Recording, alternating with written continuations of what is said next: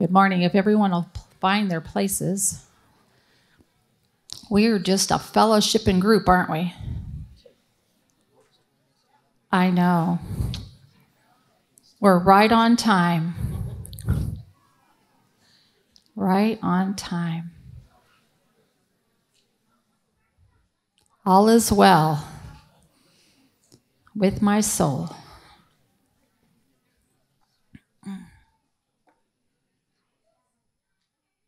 Very grateful that we didn't get a bunch of really bad stuff yesterday with the weather. It was definitely noisy in the valley. Just kept rumbling and rumbling and rumbling. I know there's some places throughout the United States that had a difficult time with that storm.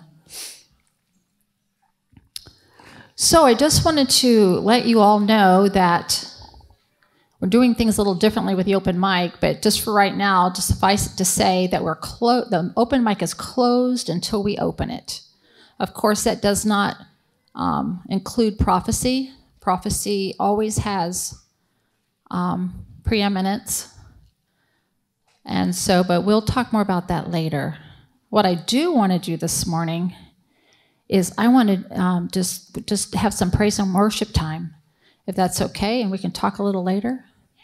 Yeah, I like that idea too. I'm excited. So with that, let's go ahead and get our hearts in that place that we want to. I just pray that God, right now, in the name of Jesus, Father, that you'd stir up the gifts within your people.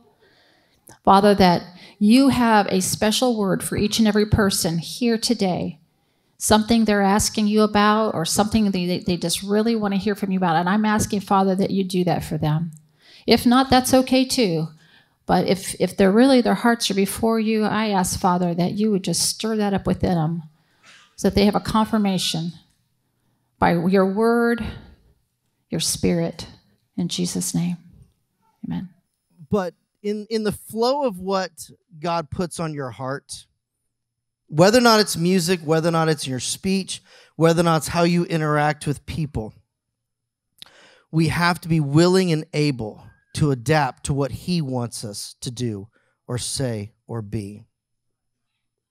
Most of us in our growing up got situated and comfortable in a particular way of doing, speaking, and acting, and how we think. And that may not necessarily be how God wants you to think, speak, and act in a circumstance.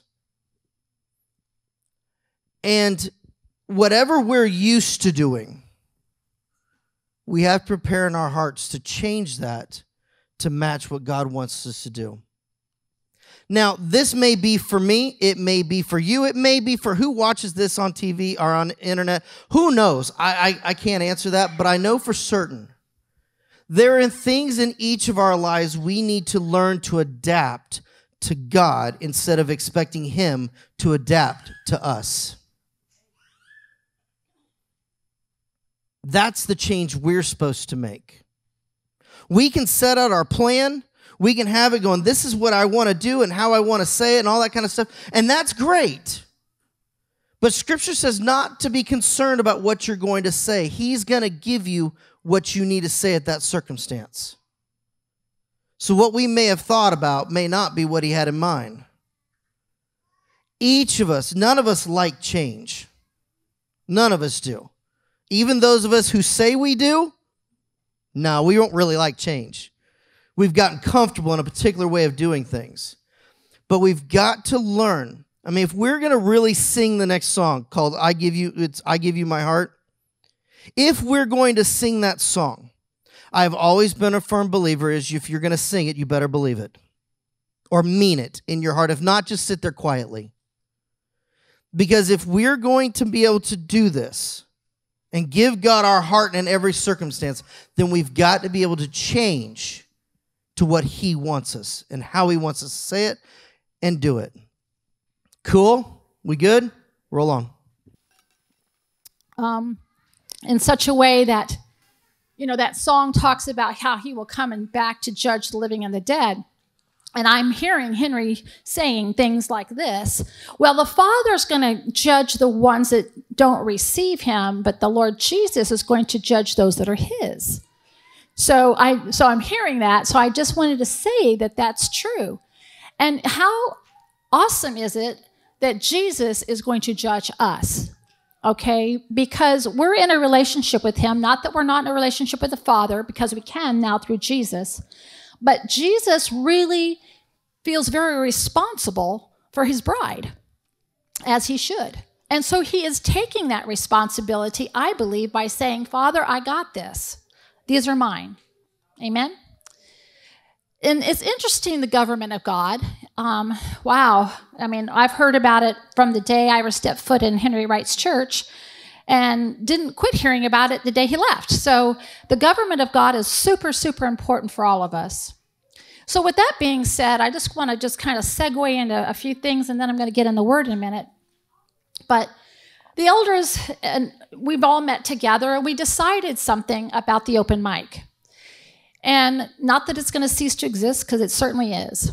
But you all have been trained, except for maybe those attending WOW or whatever, but you all have been trained for many years to be able to hear God for yourselves and also for the body, okay? So before, we've had a season where we have had deacons or elders that would sit back there and they would listen to what you had to basically make sure it fit in the flow, make sure it was really something you should be sharing at this time, and they would check you if they didn't feel so, okay? So we're not going to do that anymore. We believe that you're old enough in God and in the ways of this body that you have the ability to hear God or not hear God, either way. And we're going to let you come and tell us what you have, and we're just simply going to give you the card to come and sit up here and be waited on to see what happens. Now, that might make you excited or it might freak you out. I don't know. Because that means that you don't get to run it through somebody's filter. It means you and God have run it through the filter, okay? So that means that there's a possibility that you might come over here and you say something and we don't bear witness. That's happened before. We all lived through it, right? We will continue to do so. So that means that you have to have a maturity to be able to hear, that wasn't quite where we needed to go, whatever. And of course, if you have questions about that, we'll have an elder who will either speak with you or we'll just do it right here and now, which I think is helpful for everyone to learn. So the other thing with this is that we're going to decide up here, the elders are going to take the responsibility for the flock, which we should be doing, and we are going to decide whether it's open back there or not.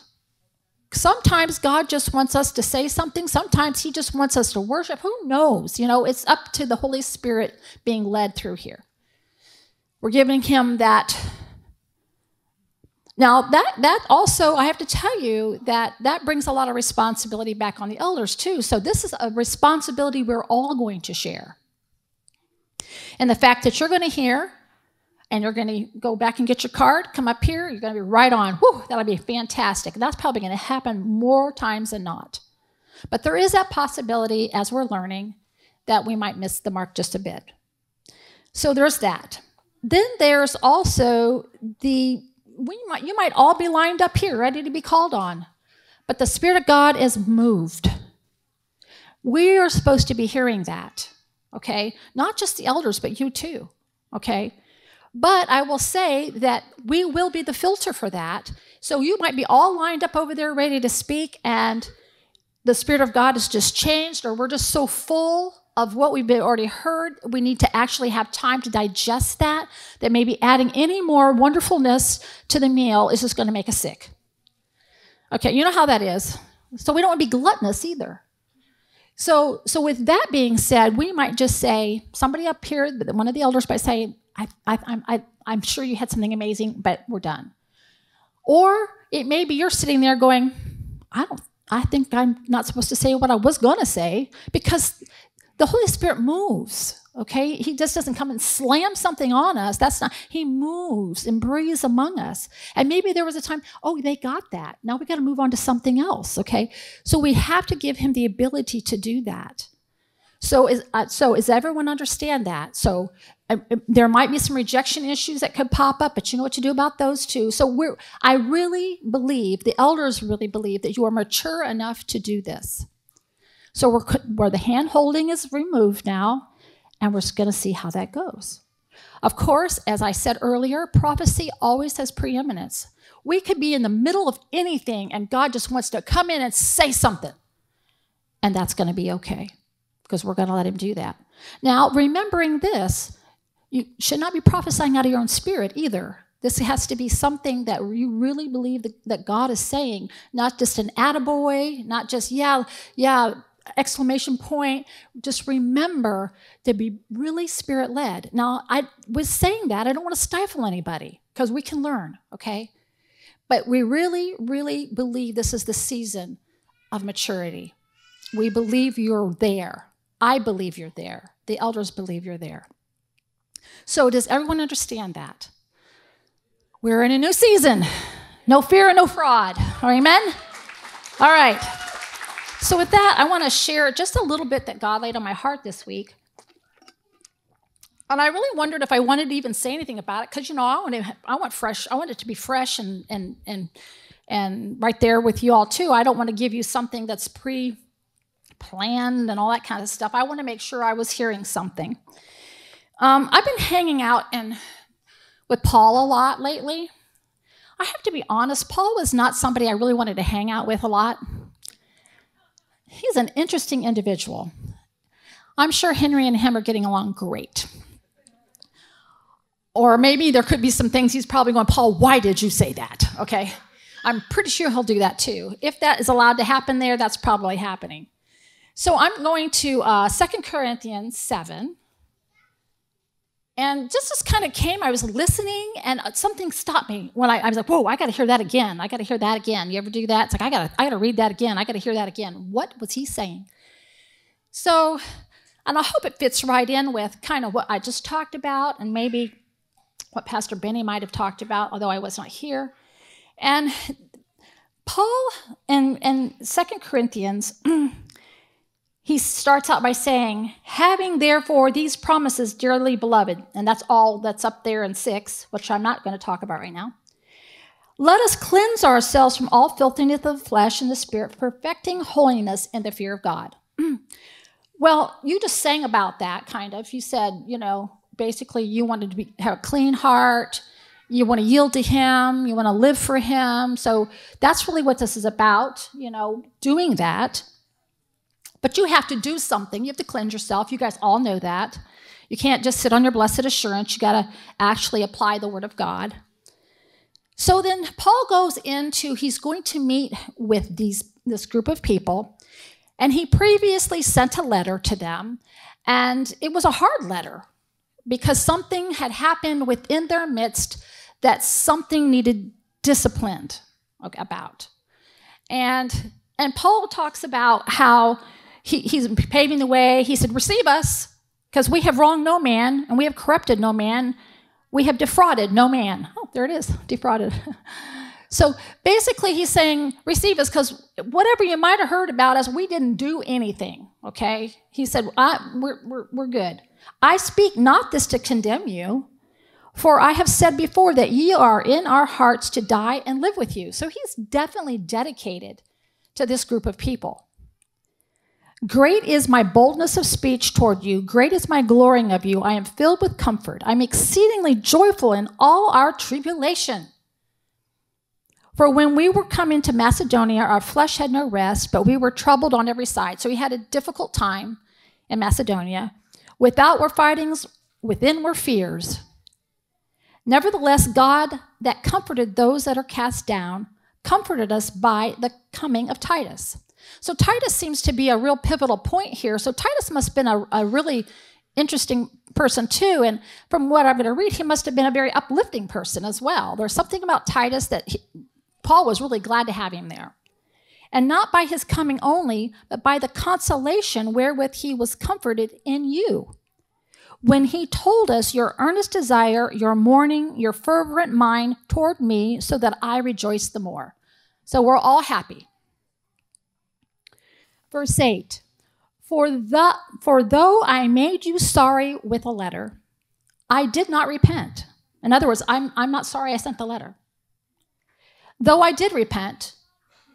Now, when you look up that repent, it's not like he wished he hadn't done it. He's going to talk about this part of repent. For I perceive that the same epistle hath made you sorry. So he didn't want them to be sorry, though it were but for a season. So it bummed them out.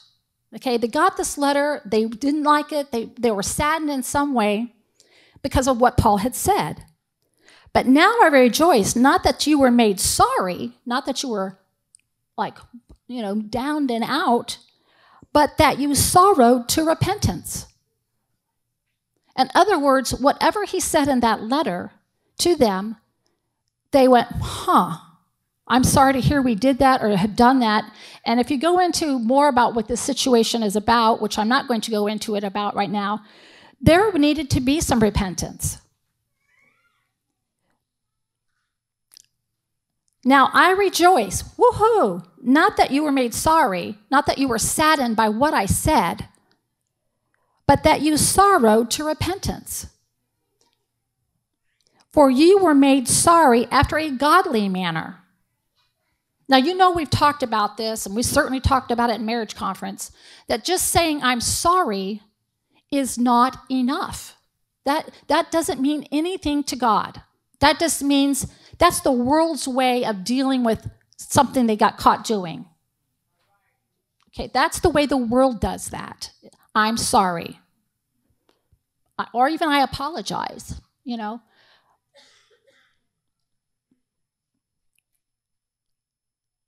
But that you sorrowed to repentance, for ye were made sorry after a godly manner, that ye might receive damage by us in nothing.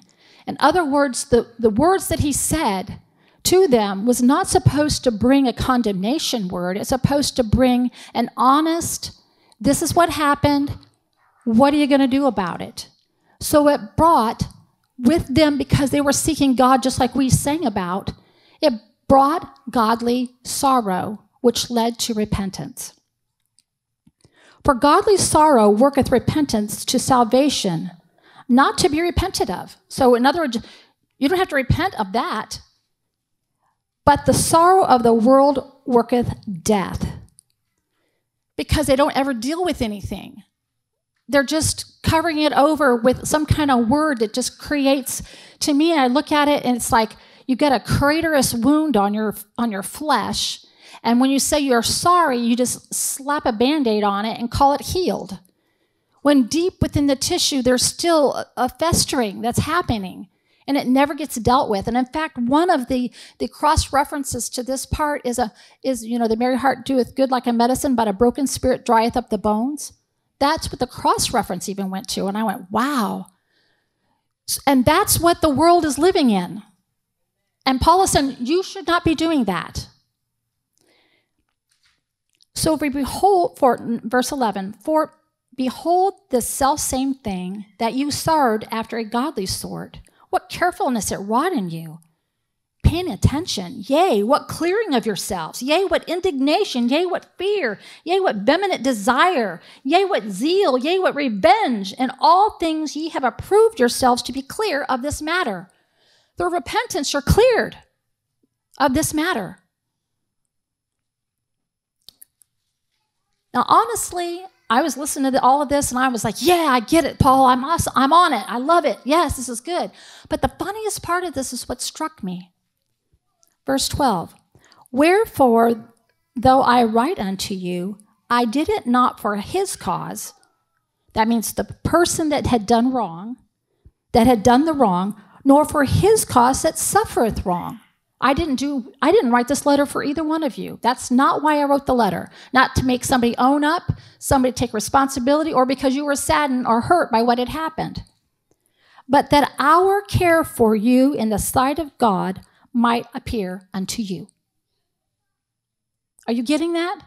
The only reason why Paul wrote this was not to make this right or make this right with people. He wanted them to make it right with God, and also for them to see that Paul cared for them so much that he wrote a letter that was really hurtful for him to write. He didn't want to write a letter telling them, pay attention, you guys messed up, you need to make this right. He didn't want, how many of you as parents have ever had to go through that? You had to say something to a child, but you didn't want to say something to the child, but you had to say something to the child so that they could be righted in their wrong, so they could go in the right direction.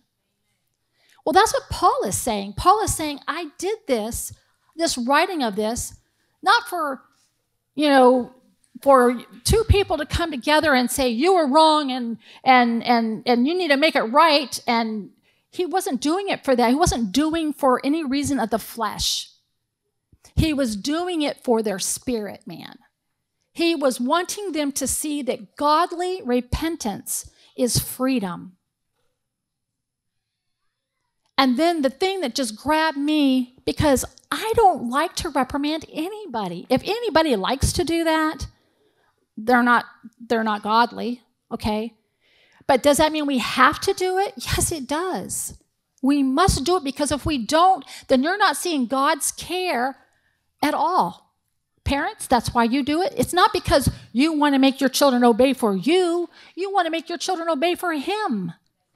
That's why that's what our motives should be. And I know we get caught up in the moment. It doesn't feel like that.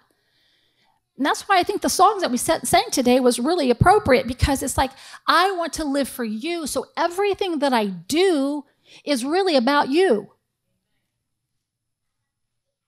So Paul, being a very interesting individual, is basically saying, I wrote this letter. I know that you guys didn't like it. He wasn't apologizing for it. But he was saying that one of the main reasons is that they would repent, but number two, that God's care through him would be visible, and restoration happened. So it's kind of funny, because I hadn't thought about it really going with the open mic situation, but it really does. So if you see us having to say something, it's not because you're wrong, or even the body does need to be protected from wrong doctrine. I'm not saying that that's not a case, but it's also that you can see our care for you. How many places have been silent in the midst of air? More than we can ever count. Now, I'm going to say we're not going to do this perfect as elders or even as a church. We are not going to do it perfect, but we're going to give it a shot. If you walk in fear, you won't do any of this. And I'm not going to be fraudulent and say, yay, that was a great word, when it was like, it wasn't. And I already know all your hearts. Your hearts are for Him. Your hearts are for love. Your hearts are for good things, never bad things. So the motives of your heart are never in question. Hear that. The motives of your heart are never in question. Ever. But there are things that join us and have joined us that we haven't had the victory over yet, that sometimes want to talk. And that's when your filter needs to be on. Is this that I'm about ready to say, is this, and this isn't just an open mic, this isn't any conversation you ever have.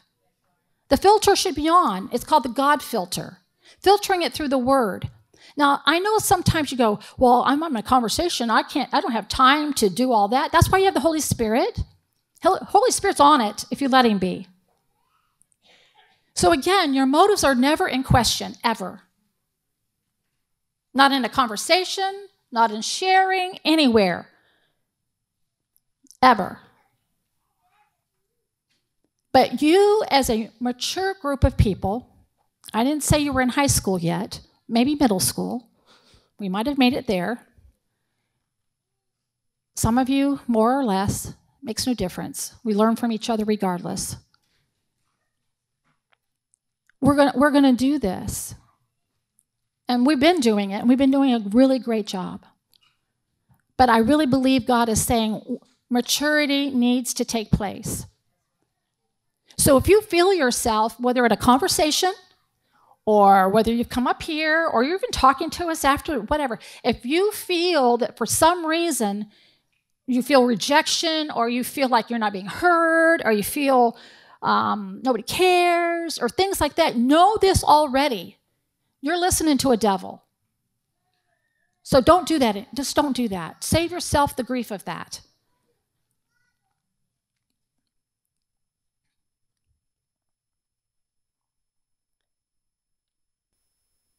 I was really surprised not long ago that someone had said to me that somebody was afraid of me.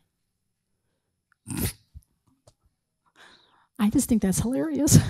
It's sad, but it's really funny, because I guess I can. I mean, you never know how you appear to someone else. You don't know. You don't know.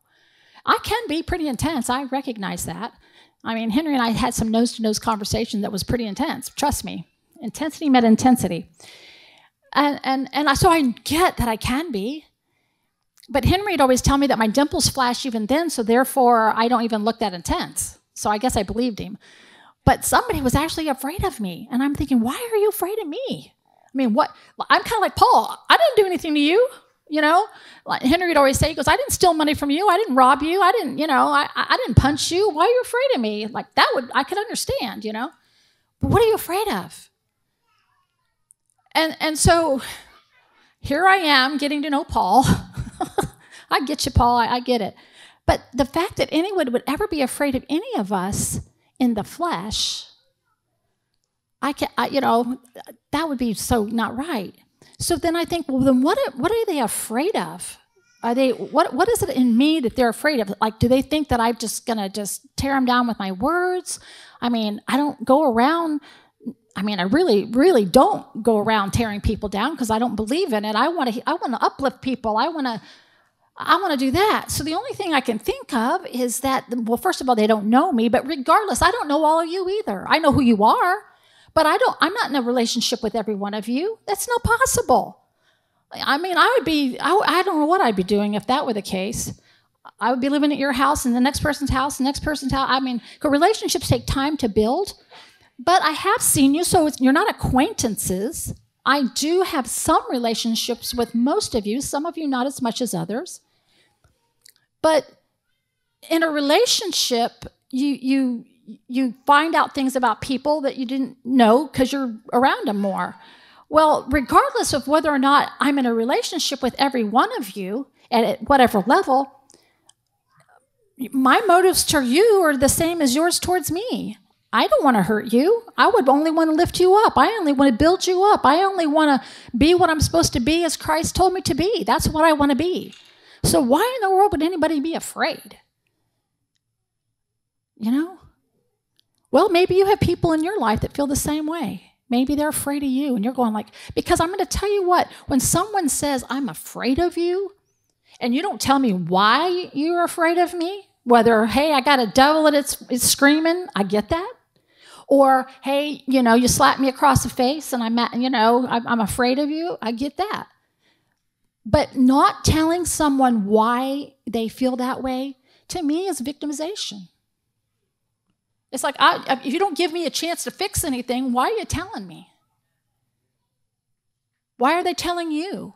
Hey, I feel really rejected by you. Why?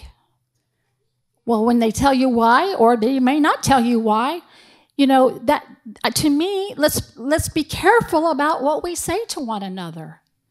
Let's be careful how we walk arm to arm. And trust me, if it was feasibly possible, I would want to know all of you intimately. You might not want me to, but I would. But like Henry would always say too, he says the biggest thing he hated is he didn't know everybody the way he wanted to, whether it was at conferences or whether it was our flock or whatever. And honestly, not that it's not honest, but since 2011, his lifestyle changed dramatically for us. And we had to do certain things. We were in doctor's offices. Of course, Henry would always go conferencing. I mean, that's always, he loves teaching. But our lifestyle changed a lot, where it was not even feasible for us, really, honestly, to have and go and visit and see people. I know you probably didn't know that, but that's okay. You know, years ago, and I want you to hear this too, because it's not just, I'm not just saying this because it's for me, it's for you. Years ago, I had someone tell me, and it was probably the only good thing they deposited in my life. They said this: you're allowed to eat chicken with whoever you want to. In other words, that means you can be friends with anybody you want. That is your right. You don't have to make excuses for not eating chicken with everybody. And that's for you too. That doesn't mean that you don't love people. It doesn't mean that at all. So Paul came to this group of people, and honestly, if you read up more, I'm not really sure he knew how he was going to be entreated, because he wrote a letter that they didn't like, and he'd heard some things that were said about him. And so he was going in faith, believing God sent him, and he did. And so he showed up on the scene and was greatly rejoicing of how they handled the news that he had sent. How many times have we not done something because we weren't sure how we were really going to be received after we actually followed God's leading and said or did something? I have to say, lots of times for me, I'm on that burner. I've had to say things because I was asked a question.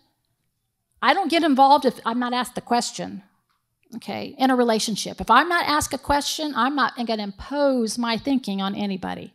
But if I'm asked the question, what do you think about this? Then I'm assuming, which you know how that can go, but I'm assuming we're really in a relationship, therefore that's why you asked me, so now I get to tell you whatever it is you've asked of me. Well, you're going to find out if you're in a relationship or not real fast with that, if it's something that you don't agree with.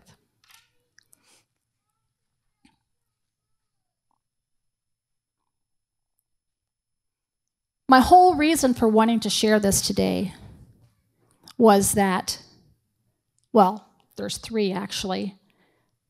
First is that God is expecting some maturity out of all of us. Number two, and you already know this, is that you have to do something with the word that you receive. And most oftentimes it will lead, that word that you've received will lead you to a place where you can repent. You're seeing something, God's convicting you by His Spirit, but you have to do something with that. You have to repent.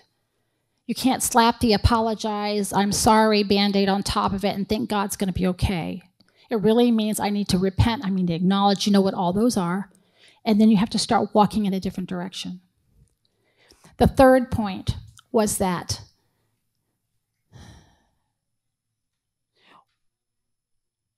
whenever God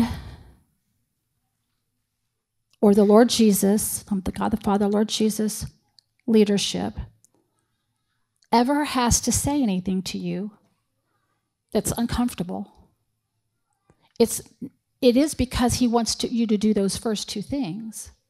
But it is also that you understand His care for you and our care for you. Just as a parent would do. One day, this is so true, I hear it often from some of my children, Mom, I repent to you for all that back there, okay? I am so sorry. I repent. So, because it comes, with maturity comes, you look back and you go, oh, I cannot believe. And so that's when you go to the Father and you go, oh, Father, I see it. It might be quick or it might be not quick. But if you remain in a place where you are teachable in your heart and not taking the position of condemnation by hearing something you don't want to hear, because condemnation is not from God. You know that God loves you. That's why he convicts you, right? He loves you. That's why He convicts you of sin, correct? Correct. So you know the motive of God's heart, don't you? He loves you. That's why He does it. Okay, you're good with that for the most part. But when I talk about people just dust like you, having to do the same thing, oftentimes the enemy comes with the temptation of feeling condemnation instead of conviction. But the way I look at it is this. You guys are so amazing. I have watched the transition of this body from its inception. I've watched it from the time we had a bobcat on the wall over there, concrete basketball floor, little group of people to learning how to do the open mic, learning so many things.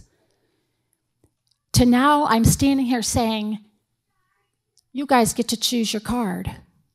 That's a big deal. That's how well you have been doing. So every little humpty bump in the road, don't weigh that against all that you are. I know that none of us are where we want to be, and we're all still going forward. And I hope that someday God drops skits in my brain like he did Henry's. He may. I'm just out there enough it could happen. So Murph, don't get too comfortable. But I really know that Henry was very, very proud of you as a parent to this flock about where you have come. And we're going to keep going in the right direction, no pun intended. I watched his Henryism the other day, Wong right, Wong, sometimes I'm right, sometimes I'm wrong. Man, if I had $1 for every time I've heard that.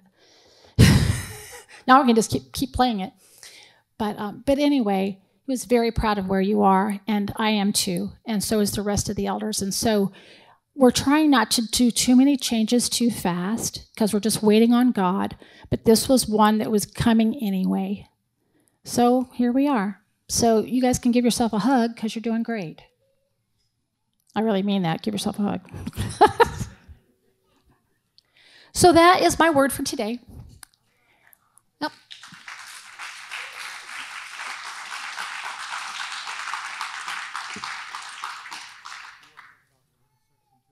Oh, I forgot that part. I can't remember what we said. We're just going to have them go back there. We're just going to have them, I think what we said was just going to have them find a pastor or a deacon. I think so. I forgot, we didn't talk about the earnest section. Elders, if I forget something, remind me. But I think we decided that we're not going to have a section per se.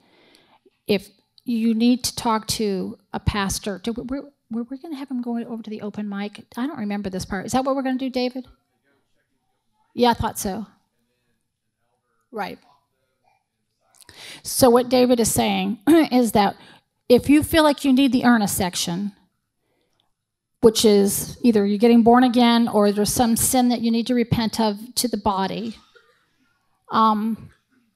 then go to the open mic and tell them I'm here for the earnest, and we'll get a pastor for you to discuss whatever it is, and then they will come up and do whatever. So did everybody understand that? All right.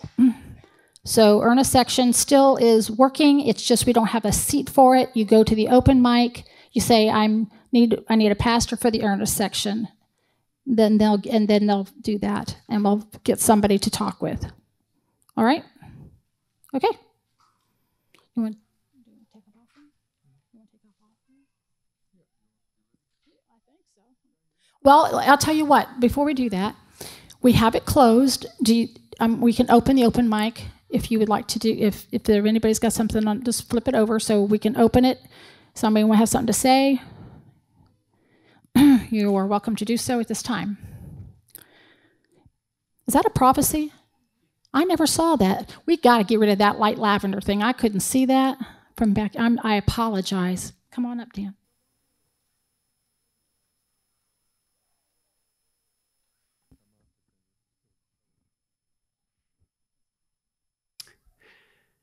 The Lord would say,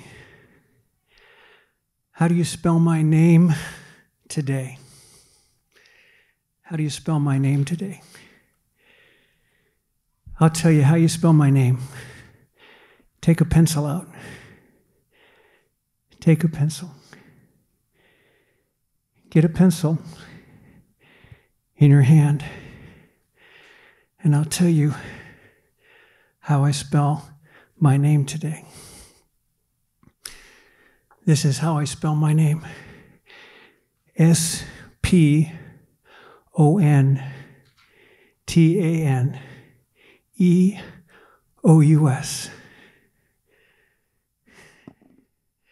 That's how I would spell my name today. Do you hear me? SPONTANEOUS.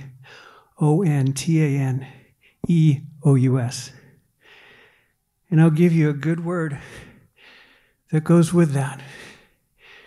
It's in my book of John, and it's chapter 3, verse 8.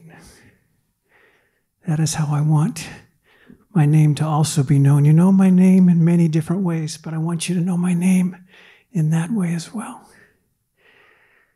And that word is, as you can see on your piece of paper, it's a precious word to me. And it's called spontaneous. I love spontaneity. Go for it. Go for it with all your heart as I lead you, as my Spirit speaks and leads you. John 3, verse 8. John 3, verse 8 says, "The wind bloweth where it listeth, and thou hearest the sound thereof, but canst not tell whence it cometh and whence it goeth. So is everyone that is born of the Spirit." Church, in this time of worldly troubles, do not make any unwise decisions. Lean not on your own understanding, but by every word that comes out of the Word of God. For do I not take care of the beasts of the field and the fowl of the air? There's something really strong on God's heart this morning for you. The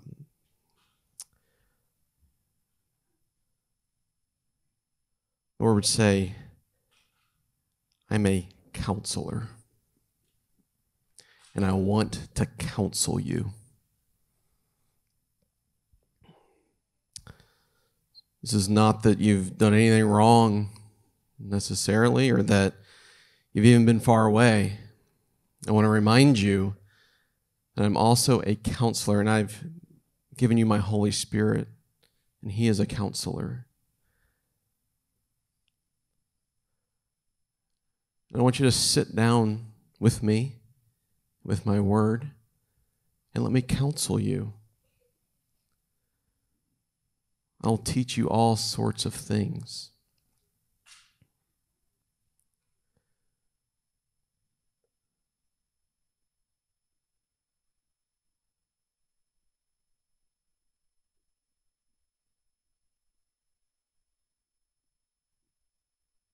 One of the problems that my people have always had,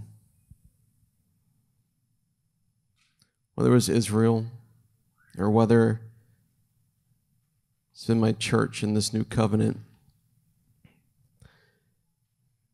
is that my people love me. They love to worship me. They love the salvation that I've brought to them. But they tend to go other places for counsel. And at times that's grieved me.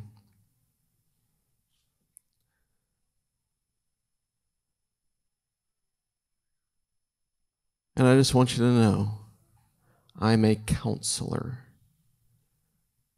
Come, let me counsel you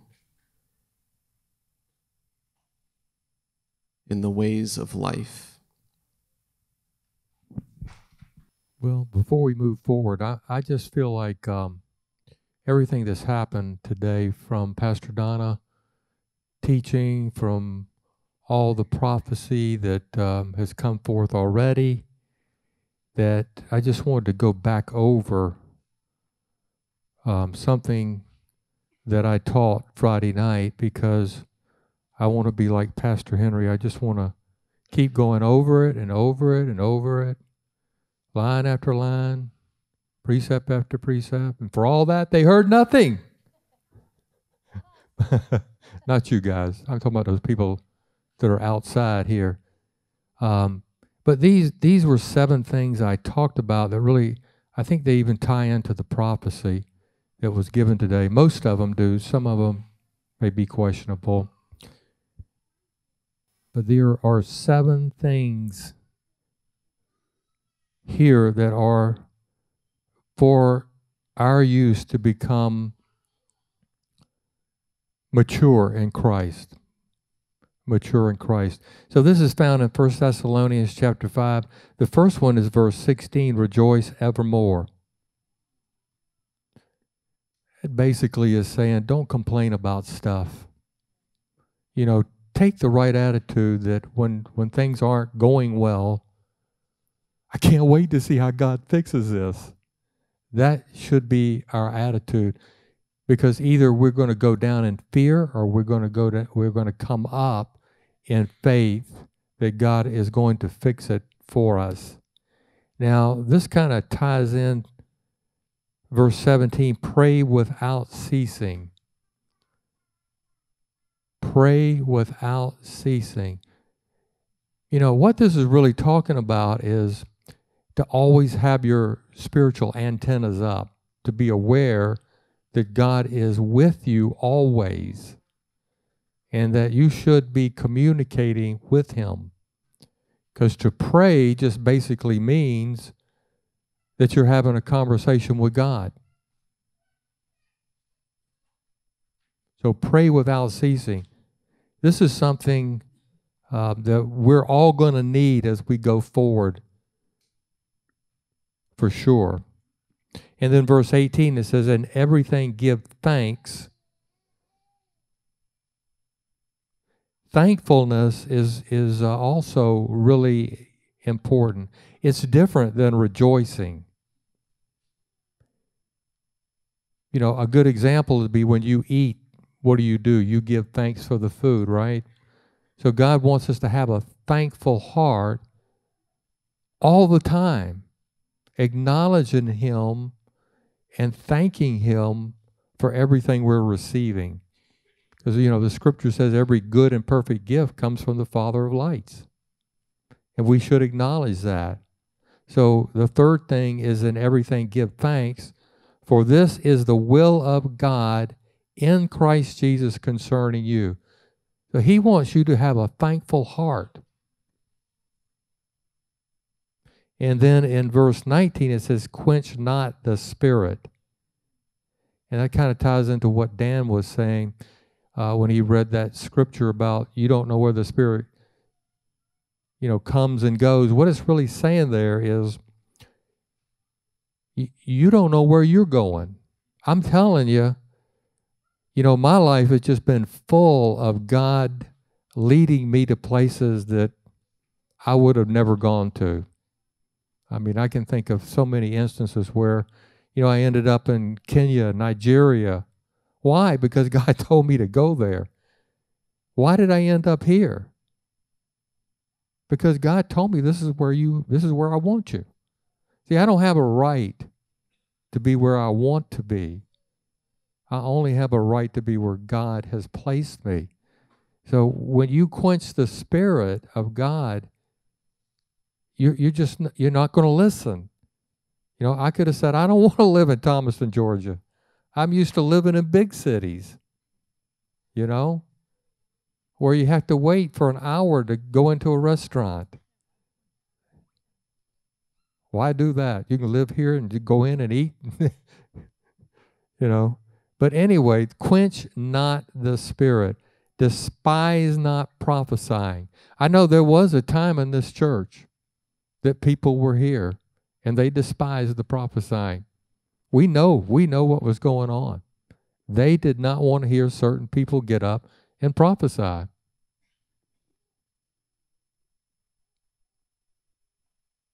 Many of you, not many, but some of you may understand what I'm talking about. But I think the attitude has changed now. I think it's gotten a lot better about this, you know, listening to the prophecy, and let's figure out, hey, what's going on here. And verse 21 talks about prove all things.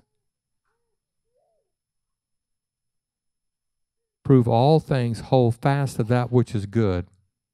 And that goes back to what you were talking about, Pastor Donna, when you said, we all need to study our Bibles.